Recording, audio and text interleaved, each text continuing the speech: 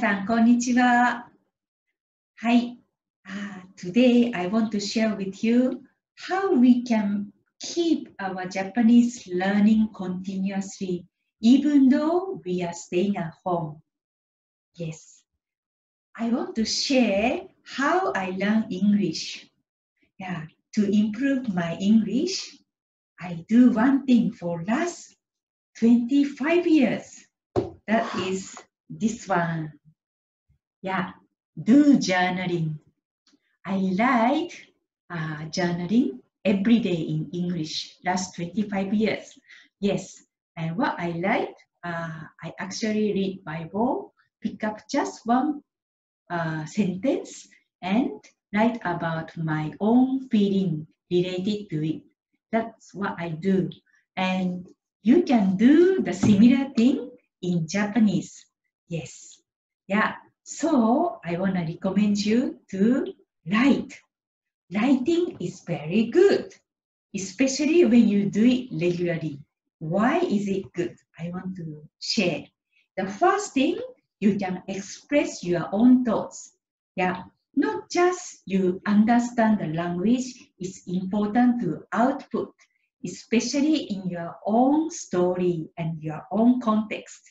Yes, and also, when you write, you can increase your vocabularies. Yeah. And number 3, you can start at any level, whether you are beginner or you are advanced student. Yes. Yeah. The beginner, yes. Let's say you want to talk about my favorite Japanese food. What you can do, you can just write, 私の好きな食べ物は味噌ラーメンです。That's all you can write. It's fine, yeah. And gradually you can write more difficult and more, you can express more. But if you are advanced student, you can write not only my favorite Japanese food is miso ramen. You can write how to make best miso ramen steps. Yeah, good. And number 4, why we do journaling? You can do it on your own, self-learning every day. Yes, if not, you can do it in a group with your classmate or with a few of you. Yeah, you can do it. Yes, and number 5, yeah, as you do journaling regularly, you will have more topics you can talk about. Let's say you have written my favorite Japanese food. And then when you meet Japanese friends, to start to talk about favorite food, it will come naturally. So you will be prepared to face such situation. You meet up with Japanese friend. And meeting up with Japanese friend is no longer scary things. Oh, I'm very shy. But you will be very excited. Yeah. So that's the reason why we do journal. And then how to journal. ジャーナリングの仕方を紹介します。はい。It's okay to write a short sentence, but do it regularly.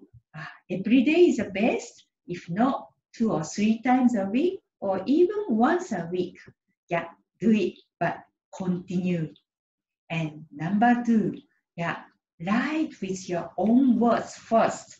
Yeah, students sometimes like to go to Google Translate immediately. But I can tell when you use Google Translate because the expression does not fit in the context or sounds not natural.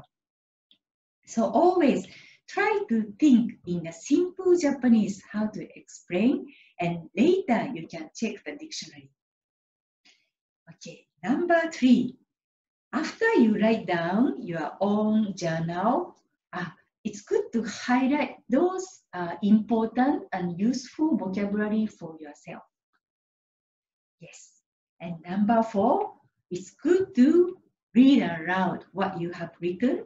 And at first you can read it. After that, you close it and try to reproduce from your mind. That's how you can remember the phrases and prepare yourself when the situation to meet up with Japanese to come. Yes. And number 5, it's good to look back what you have written in the past once in a while. Do you know why?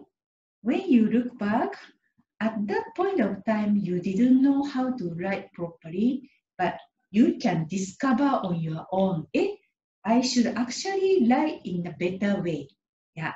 And then you can also know your progress. Okay. Next one. What to write?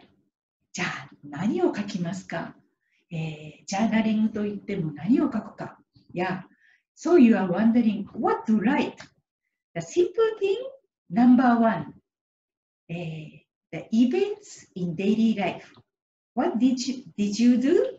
Or what's happening in your life? You can write. Yeah? Beginner student, you can just write. 今日私は美味しい味噌ラーメンを食べました。I ate a very good 味噌ラーメン。But if you are advanced student, you can write more detail. Yeah. And you can also write about people, about yourself, your family. I write about my husband, 主人のことを手に書いています。Yeah, about your 友達、friends, or any new encounters. Or you can also write about your big boss. Yeah, and not just writing about the person. Let's share in your notebook your feeling and your thoughts. Yeah, don't worry, you don't have to show it to other people. But let's say you want to do in the group. Yeah, it will be good to decide one specific topic. For example, like every week, once a week. And then everybody write about the same topic.